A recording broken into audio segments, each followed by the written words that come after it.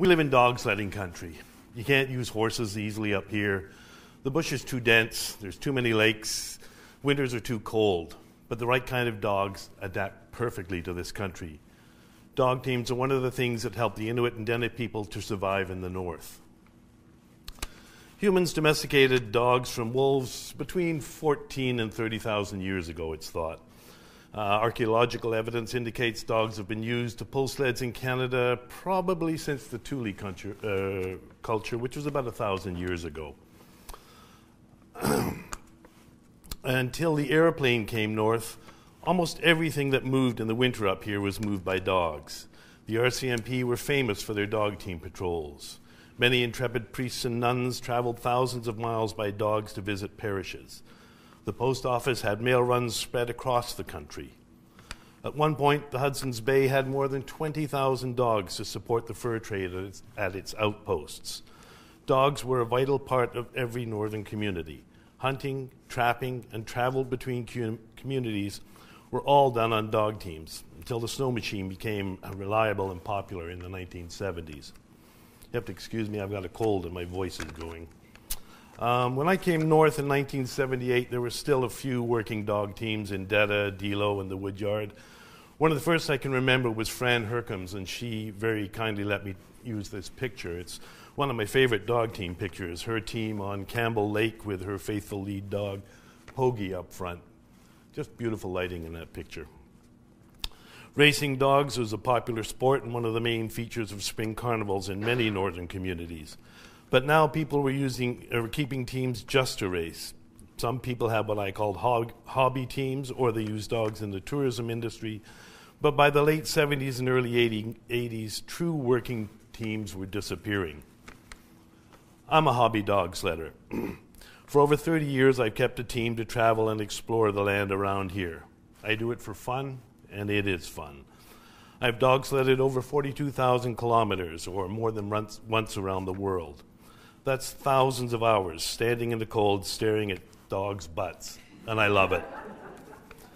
At first, neither my wife, Aggie Brockman, or myself had any intention or interest in having a dog team. But we started hanging around people with teams, and one day we had 2 pups, and then we had 4 dogs, and finally a working team. We weren't dog sled racers or trappers. We were hobby doggers. It became an addiction. Think of a beautiful day. It's a beautiful way to explore and enjoy the winter. You travel at a reasonable pace, fast enough to get where you want to go most of the time, but at a pace that lets you appreciate the country you're traveling in. It's quiet and peaceful, and it allows you to see much more game than a snow machine.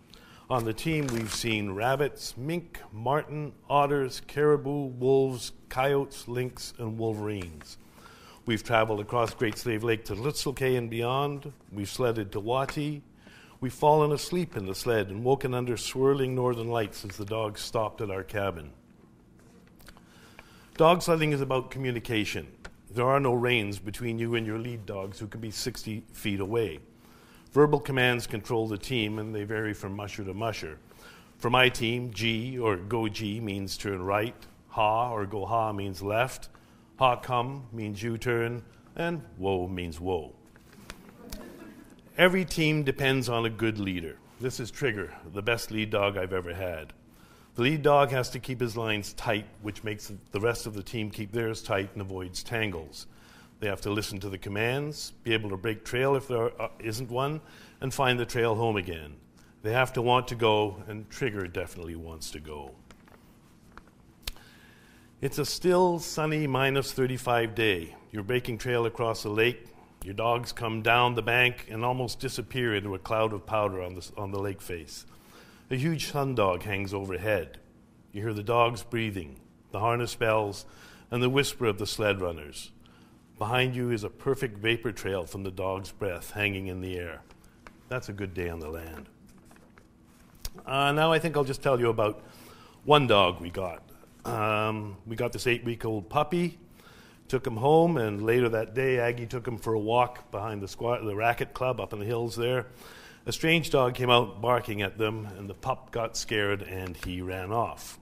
We scoured the neighborhood and the bush, had no luck, couldn't find him, so we headed home. Got to the house, there he was, sitting by the dog yard gate. So I named him Homer. Dog teams evolve. A couple of years later, Homer was traded to another musher. Sometime later, due to a failed romance, that musher moved to Vancouver Island. This was obviously not dog sledding country, and the musher was forced to disperse his team. Some were sent back north, and Joe Kelly from Kimmick Kennels found a home for them on a working team in Tuktoyaktuk. I'd forgotten all about this, and years later, I had a job working with a film crew in Tuk. The director wanted dog team shots, and since I had lots of team experience, I carefully led the crew into the middle of a team tied up on the edge of town. The dogs were excited, but cautious of us, except for one big old white dog. He nuzzled up to me, and he wanted to be petted, and he wouldn't leave me alone. Later, as we sat drinking tea with the owner, the crew remarked on this dog. I asked the owner what his name was, and he said, "Oh, I've never given him a name. I got him from some lady in Yellowknife." Suddenly it clicked. I said, "Watch this." I opened the door, leaned out, and yelled, "Homer!" The dog immediately jumped up and barked at me. 8 years, and after being shuffled all across the north, Homer remembered me, even though I didn't remember him.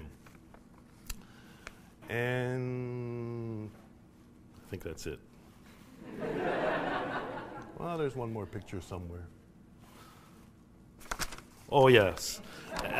And occasionally this guy borrows my team to get some ground level training before he has to do his major flight on Christmas Eve. Thank you.